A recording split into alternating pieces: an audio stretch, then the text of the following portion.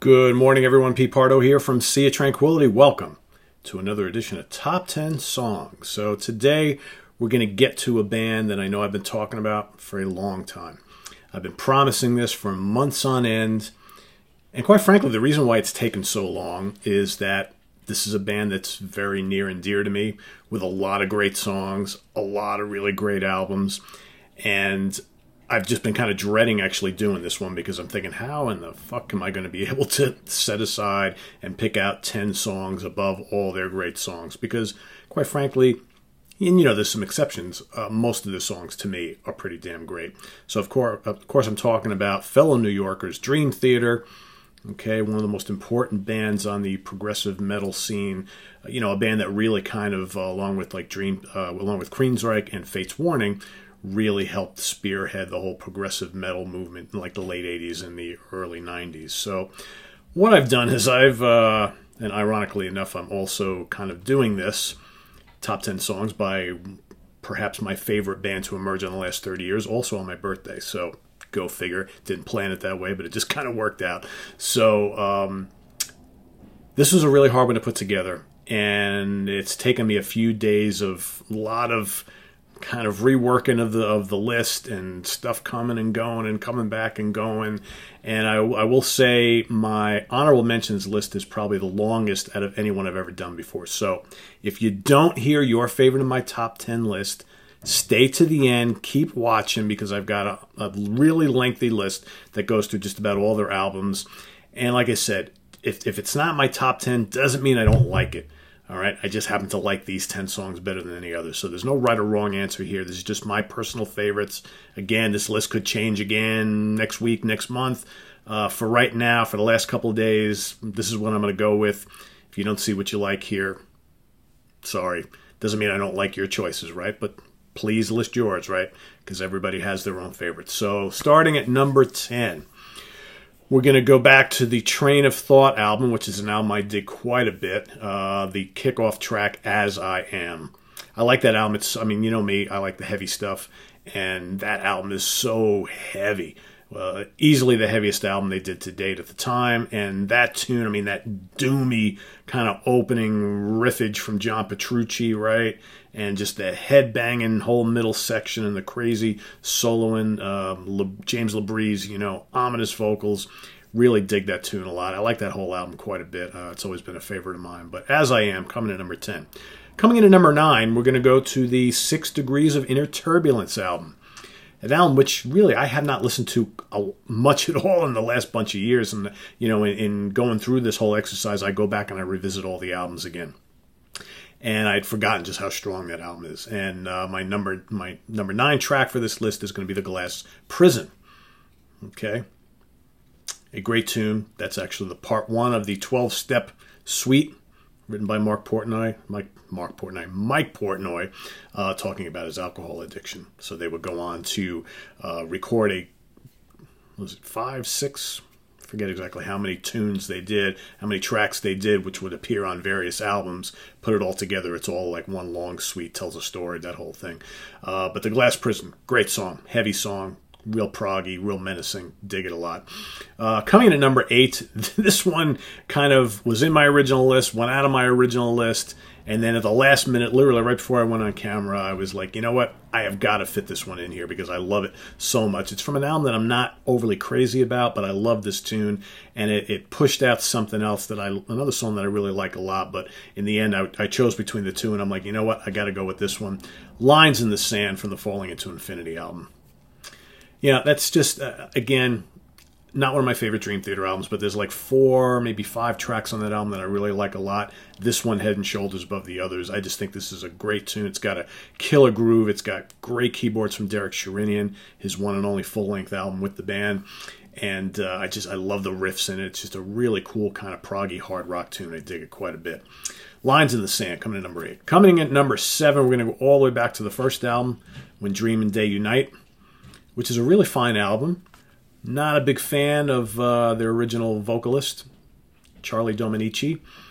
It's got an interesting style, but I kind of don't think it really fit with the band too well. But the songs on that album are pretty damn good. Again, Dream Theater just still kind of trying to find their way, but the Itsy Jam. Itsy Jam, however the hell you say it. That killer instrumental from that album. Still to this day, one of my favorite instrumentals by the band. And, I could do a whole separate show on my top 10 favorite Dream Theater instrumental tunes, and I might do that at some point because there's so many great ones. But Itsy Jam, for me, is just everything you'd want in a heavy progressive metal instrumental song. I mean, it's got twists and turns, it's got tons of groove, it's complex, it's heavy. Always love that tune, and there's a lot of strong songs on that album, but that is, without a doubt, my favorite. Coming in at number 6, got to go with their first big, massive, epic A Change of Seasons, right, from the EP of the same name. Sherinian's first recording with the band. It's an epic tune, massive proportions, right? It's a song that they had written earlier in their career, but kind of kept wanting to record it. They finally did. Great stuff. So dramatic, so proggy. A lot of great kind of twists and turns and things like that. I always really like that tune. And more importantly, another example of how well Dream Theater could interject like those haunting yet catchy melodies in so many of their tunes. That's the one thing about this band I always really like. I love the heaviness of them. I love the proggy nature and all that, wild solos and all that kind of stuff. But they always, maybe not on all albums, but especially early in their career, they always manage to inject really catchy hooks and melodies. And that, I think, is what has always set their music apart from a lot of the other bands that kind of fall into the same genre ilk as kind of what they're doing. All right, the top 5. For number 5, I'm going to go to the Images and Words album. Of course, got to go to Images and Words at some point.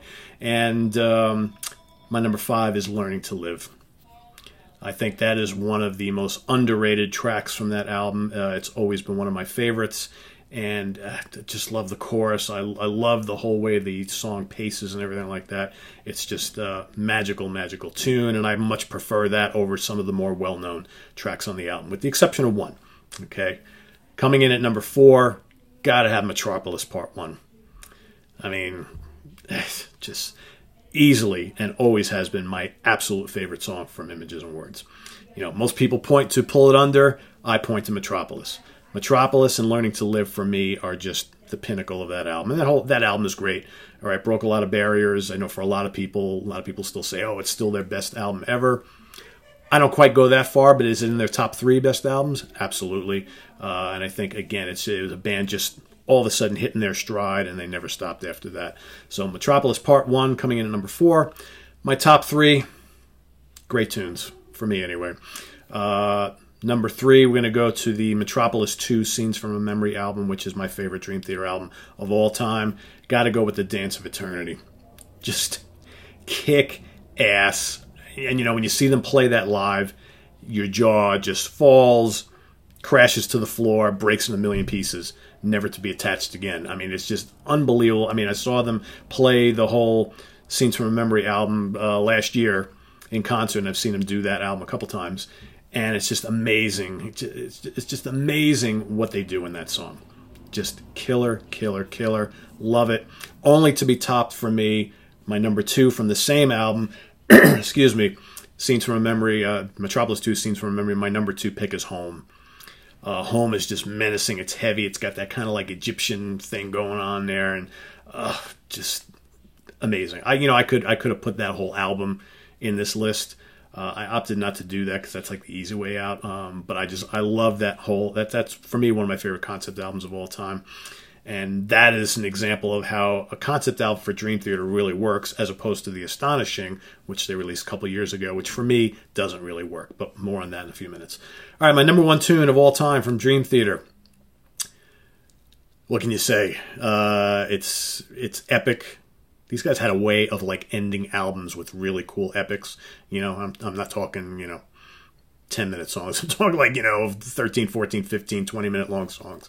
And again, this album, we're going to go back to an album which I dig a lot because it was so heavy when it was first released. And this song is just so heavy yet majestic and grandiose. And I think I've seen them play that live 2 times, I think. And just both times I'm just like, oh my God, just reminds me how much I love that song. In the Name of God, from Train of Thought. Love the soaring melodies. I love LaBrie's vocals in that. Just everything about that tune, Rudess's keyboards, and Petrucci. Man, God bless him, he's so good. The whole band just really killing it. Portnoy on drums, perfection. It's the perfect progressive metal song, in my opinion. So that's my top 10. So you might be wondering, well, Pete, what do you got up your sleeve for honorable mentions? Strap yourself in, get a cup of coffee, or pour yourself a beer. It's going to take a little while. All right, let's go all the way back to the first album, A Fortune in Lies. I really wanted to sneak that into my top 10 because I really dig that tune a lot, but I just really like those other tunes better. But Fortune in Lies is great. Status Seeker is killer. The Killing Hand, obviously, is great. Light Fuse and Getaway. Afterlife. I mean, all those tunes are great. And, I don't know, Charlie, I don't dislike Charlie's vocals. I think, what it is, probably we've gotten so used to Labrie, and love him or hate him. I know there are a lot of James Labrie haters out there. Whatever. I think he's a perfect fit for Dream Theater. I still to this day would love to hear all those songs, sung by Labrie. And nothing against Charlie, because I Charlie's decent. I like the stuff he's done, since and all that. But I don't know, with this band, for me, he wasn't a great fit. But there's some great songs on there. Again, the band not fully finding their true way yet, which they would on their next album, Images and Words. You got to mention Pull Me Under. I'm quite frankly sick of hearing it, but it's still a great tune. It's not one of my favorite Dream Theater tunes, but it's the song that got me into the band, right? So got to mention him here. Another Day is a great tune. Okay, Take the Time. That's a classic. That sits probably just outside my top 10. Same thing with Under a Glass Moon. Love Under a Glass Moon. I love Petrucci's solo in that. It's just great, great stuff. So some of you might be wondering, geez, Pete, you didn't include any songs from Awake in your top 10. And I really thought long and hard about that. I mean, I really like the Awake album. My problem is I like that album more as a whole as I do the individual tracks. And none of the individual tracks do I like enough on their own to make my top 10 list, if that makes any sense. Because there's some stellar tunes on there. 6 O'Clock, great song. Caught in the Web, great song. Innocence Faded. Erotomania. Voices. That's probably the song that could have been in my top 10. Voices is easily my favorite song on Awake, and that's probably a number 11 or 12 song for me, if I were to do like a top 20 or something like that. The Mirror, another great song. Lie, another great song. Lifting Shadows Off a Dream, another great song. Scarred, another great song. You kind of get the point here. All great tunes. Just individually, none of them are just, like, for me anyway, top 10 Dream Theater. Okay? I know some of you might differ on that, and that's totally cool. Because it bothered me that I didn't have any Awake songs on my top 10 list. But the more I kind of went and re-listened to stuff and went over this, and trust me, I debated this list over and over and over again, the more I was like, you know what, I love the album. I don't like any of the songs individually as much as some of these other songs that mean a little more to me. But great songs nonetheless. Voices easily could have been top 10. If you asked me 2 weeks from now, it might be in it. All right, Falling Into Infinity. I like New Millennium. It's a cool tune. Peruvian Skies I like quite a bit. That's easily my second favorite tune on here. Really cool Pink Floyd-y vibes on that. And I also dig Trial of Tears. Good song as well. Other than those three and the one that, Lines in the Sand, I'm not a big fan of that album, okay? It's a little light for me. From Metropolis Part 2, Scenes from a Memory. I mean, shit, the whole album, right? The Overture, 1928, Deja Vu, Fatal Tragedy, Beyond This Life, One Last Time. As I even mention the title, I'm like, that haunting melody, just love it. It just stays with you. I was listening to the album yesterday, I'm like, oh my God. The Spirit Carries On, and Finally Free, where they kind of bring a lot of those themes from the album together. What a great album. Perfect album for me. 6 Degrees of Inner Turbulence. How about Blind Faith? That's another real highlight from that album. I dig that a lot. Misunderstood's a great tune. The Great Debate is also good. And then the sidelong, sweet 6 Degrees of Inner Turbulence, right? The title track. That's pretty strong, too. From Train of Thought, how about This Dying Soul? Endless Sacrifice. Another tune I love hearing them play live. It's so heavy. Honor Thy Father, and, of course, Stream of Consciousness. Again, the more I'm going through this, the more I'm thinking I need to do, like, my favorite 10 Dream Theater instrumental tunes at some point. From Octavarium. Strong album. I was never an enormous fan of this album, but The Root of All Evil is a great tune. These Walls, I Walk Beside You, Panic Attack is easily my favorite song from that album. That's killer. Never Enough is very solid. Sacrifice Sons is very solid. I almost did not include the title track on this list. I'm not a huge fan of the Octavarian tune. It's long, it's lengthy. I like parts of it a lot. Other parts of it kind of bore me. But in the end, I decided to throw it in here because it's just got too much good going for it. Although I think it could have, if they trimmed it by like 5 minutes or so, might have been a little better. I know some of you may not agree. I was at, they played that album in its entirety with an orchestra back in, I don't even remember, on that tour. I saw it at Radio City Music Hall. I'm in the audience as part of the DVD and the live album and all that kind of stuff. So it was pretty cool to see live, but like going back and listening to that album, I tend to skip over that track a lot more than not. From Systematic Chaos, another one of those albums, some of these albums coming up are ones that I haven't listened to in quite a while and revisiting. I'm like, yeah, you know what, they're pretty strong. I think this is right before Portnoy left the band. His influence, at the time was really into a lot of heavier metal and new metal and stuff like that. And you can really tell in the songwriting and the backing vocals and all that kind of stuff. Very aggressive material. Maybe a little out of character for Dream Theater, but I think a lot of it really works. From Systematic Chaos, I like In the Presence of Enemies, both parts 1 and 2. The Dark Eternal Night was actually in my top 10, and that is the one that got booted in place of Lines in the Sand. I really dig Dark Eternal Night. That's so freaking heavy. Dark, menacing, crunchy. Ugh, love it. Constant Motion, another great tune. Repentance, good song. Prophets of War. Okay, and of course, The Ministry of Lost Souls. Easily one of the stronger tracks from that album. Another cool epic to kind of finish up the album. From Black Clouds and Silver Linings, another one of their really solid albums, but probably not upper echelon Dream Theater for me. Portnoy's last album. Nightmare to Remember is really strong. A Rite of Passage is great. In fact, Rite of Passage is probably, it's a top 15 song for me, probably. The Shattered Fortress is another really strong one. The Best of Times is a good tune. And The Count of Tuscany I like. Again, The Count of Tuscany, kind of like, what the hell were we talking? Octavarium. Probably could have used a little trimming, I think. Really a good tune, good song that's got some great parts in it, but maybe just a little bit too long for its own good. But some great segments in Count of Tuscany.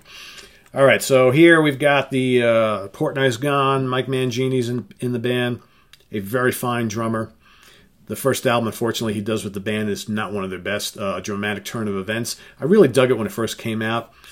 In the years since, I go back and listen to it, and I think it's really lacking some stuff.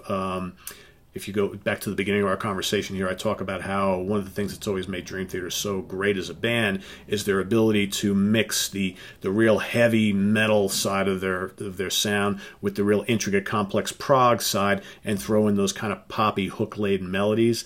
For me, A Dramatic Turn of Events doesn't have any of those melodies. I find there's some good music on that album, but none of those songs really grab me, other than a few. On the Backs of Angels, very strong tune. Lost Not Forgotten I like. Bridges in the Sky and Breaking All Illusions. Those 4, strong. Top Shelf Dream Theater? I don't think so. And the rest of the tunes on the album, kind of forgettable. Again, great playing. I think the band's still trying to get used to working with Mangini, who is, impeccable drum chops on the album, maybe slight mechanical. But I think some of that kind of synergy that all the guys had with Portnoy, a little bit lacking on that album. And I'm not one of those guys who's been crying and moaning since Portnoy left, and I think Mangini's a fine drummer. If you've seen them live with him, he's excellent with the band. I think, at this point in time, the two sides don't really need each other anymore. And quite frankly, if Portnoy came back to Dream Theater, where would that leave Sons of Apollo and Winery Dogs and Transatlantic and all the other stuff that Portnoy's been working on? Neil Morse Band. Portnoy's doing so many different things, and I think we should let him. I think that Dream Theater has moved on from him. He's moved on from them, and I'm totally fine with the situation. But there's a lot of people who don't agree, and they're like, all they do is moan and groan about no Portnoy, no Dream Theater, all this kind of stuff. Come on. But I'm not a huge fan of the Dramatic Turn Events album. It's good. It's solid. Not one of my favorites. However, on the next one, Dream Theater, I think things take a turn for the better. A little shorter songs, okay, a little more compact. Definitely, I hear a lot of Rush influence on this album. The Enemy Inside, great track. The Looking Glass, favorite tune off the album. That's another top 15 song for me. I love that song a lot. The Enigma Machine, great song. The Bigger Picture, Behind the Veil, very, very strong track. Surrender to Reason, of course, the epic to end the album, The Illumination Theory, awesome. Really like the self-titled album. Okay, probably my second favorite of the Mangini era. Which brings us to The Astonishing. You know, when The Astonishing first came out, I was pretty hip to it. I was like, oh, this is good. A lot of material, double album set, trying to figure out the storyline, and all that kind of stuff. And as time has gone on, I have found that I'm just not a fan of The Astonishing.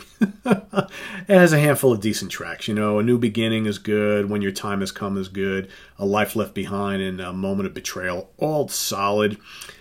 There's just nothing really catchy or memorable about most of the tracks on that album. And I think to listen to the whole thing through and through, it's way too long, it's way too overblown, and it just doesn't grab me. I went to see them play the entire thing live in New York City, and I was bored to tears.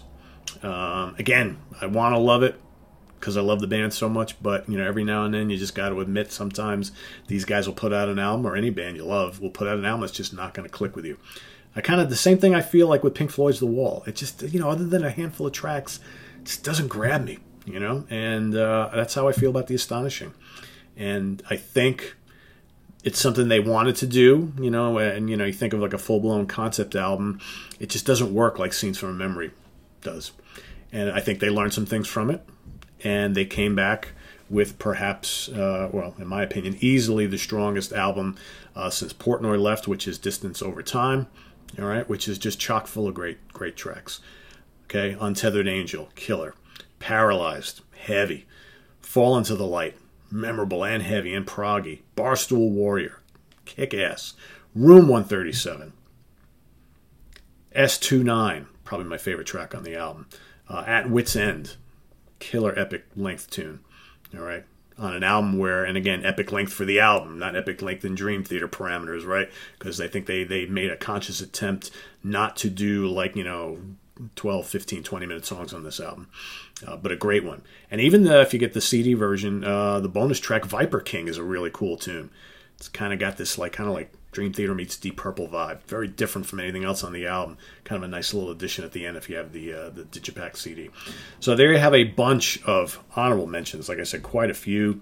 I'll reiterate my top 10 here. Again, this is my top 10 for now after debating on this for days, but could change if I do this again a month from now. Could change a little bit. But, most of these are my favorite tunes from Dream Theater, and a lot of them on this list are from earlier in their career because obviously I've had a lot more time with those. So the reason why you don't see anything from the last 4 or 5 or 6 albums is because, the early stuff is what, obviously I've had so many years with and what have you. So In the Name of God, coming in at number 1. Number 2, Home. Number 3, The Dance of Eternity. Number 4, Metropolis Part 1. Number 5, Learning to Live. Number 6, A Change of Seasons. Number 7, The Yitzy Jam. Number 8, Lines in the Sand. Number 9, The Glass Prison. And number 10, As I Am. There you have Dream Theater top 10 songs, or maybe I should say Dream Theater honorable mentions with a couple with top 10 songs, or with 10 favorite tracks, right? Whatever you want to call it. So anyway, visit us on the web at www.seatranquility.org. We're on Facebook, we're on Twitter, of course, we're here on YouTube all the damn time. So what's coming up, you might say? Hopefully this week we're going to get Foreigner top 10 songs. Within the next week and a half, you're going to get that Symphony X top 10 songs. I got a rant cooking with the Seibert brothers that we're hopefully going to be working on the next week or two. All sorts of stuff on the agenda coming up, so you don't want to miss any of it. A lot of also new product review shows. I'm going to be doing something this week. I'm going to do a listing room this week. I'm also going to be doing probably a little show where I quickly review some cool releases that came out in mid-late 2019 that I just never got around to, but I'm getting around to now, so I want to recap a couple really notable releases. What do we got Devin Townsend and Flying Colors, and Hawkwind, and what else we got here?